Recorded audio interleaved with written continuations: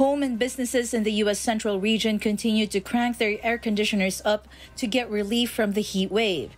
This resulted in the power demand in the Southwest Power Pool to hit a record high on Friday and is expected to break in the coming days.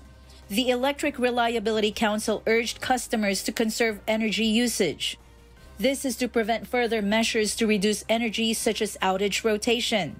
Meanwhile, the North Texas Municipal Water District are asking customers to immediately reduce their water supply. Most of Texas is experiencing drought conditions, according to the U.S. Drought Monitor.